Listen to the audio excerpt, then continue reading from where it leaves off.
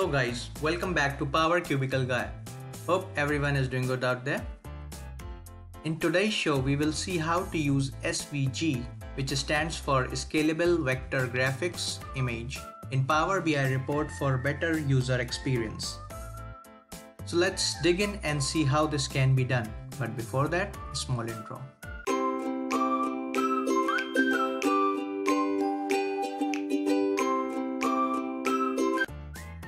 So guys, first of all, we have to download an image. We can search an SVG image which is best suited for our requirements from internet. And let's see the source code, how it looks like once we download an image.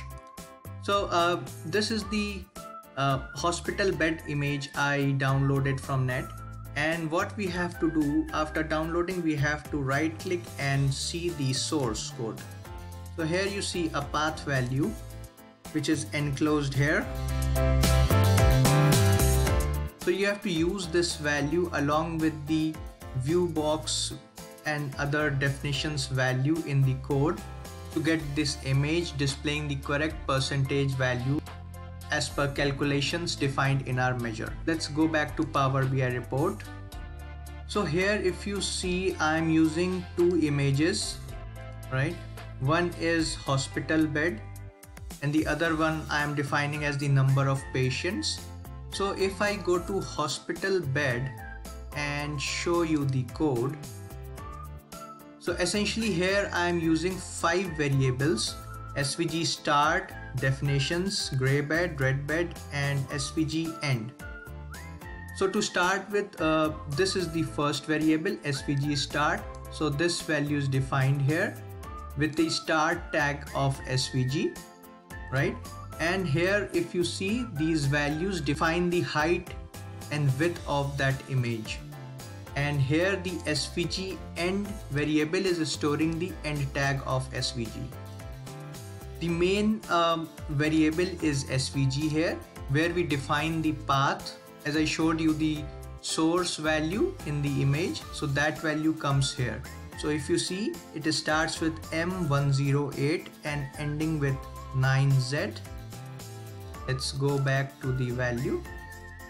So I have copied this value in that variable SVG, right? So let's go back. Then I am defining the other variables for the height, the Y coordinate value, and the final definition of the clip path, right? So here I'm using the measure value, the percentage measure, in defining the height, which gives this value, and dividing it by 100, right?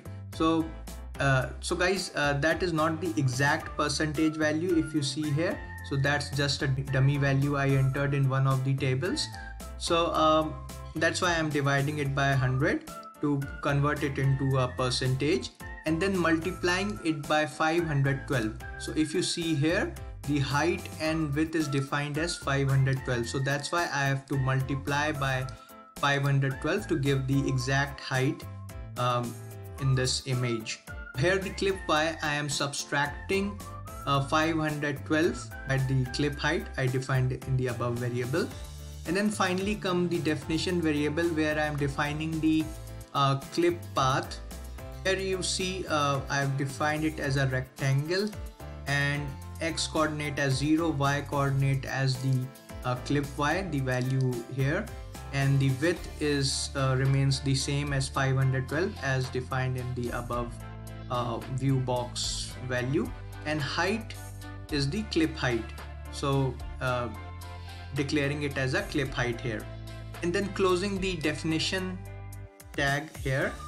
After that, you see I am defining the colored beds value. One is the gray bed and the other one as the red bed. So you can give any color. As you see, this should be green bed, not red one. So as I have defined a green color here. So if you see here, I'm using again the same SVG variable so as to just define the style of this variable, and here I am giving the green green fill to define the style of this green bed. So here the green bed variable has to use the clip path, what I have named here. The same name is used here. You can give any name, and then concatenating it with the SVG variable, right? So that will give the fill for the green bed. So finally returning the SVG by concatenating all the variables, right? So here if you see, they should all be in order. So it should start with the first start variable which we have defined here, then the definitions should come, then the style variables, and finally the SVG end variable. So once we are done with this, we can use the same measure value in our table, right? So if you see here, I am using this table and then just putting in the hospital bed measure here in this table. And similarly, I have defined the number of patients here. So if I go to the other image, which is this one, right click and view source. So here if you see, I am using this as the path value, right? So again the same concept here, just the path value, the definitions, the view box value, all those are getting changed. Otherwise the concept is the same which I have just narrated. So then just adding the other measure value, the number of patients as well in the same table. So if you see here, it gives a nice look like how many beds are occupied, what are the number of patients in the particular hospital. So these are the hospital names: Alfred, Austin, Boxall, Epping and St. Vincent, and then the percentage occupied here.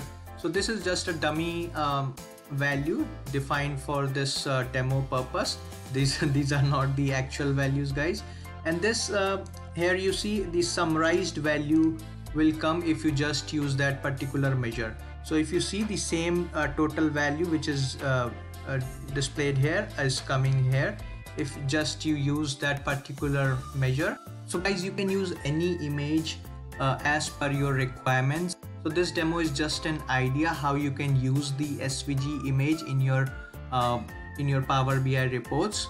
So this just gives a better user experience. So some users like the textual value, some users like to see the images filled with color. So this is the best image format you can use in your particular Power BI reports, make the reports more user friendly as well. So guys, hope this video helps you in preparing more efficient Power BI reports. Let me know in the comments if you would like to create such reports and if you are facing any issues. And guys, if you like this video, please give it a big thumbs up and please do subscribe to Power Cubicle Guy. Thank you guys and see ya.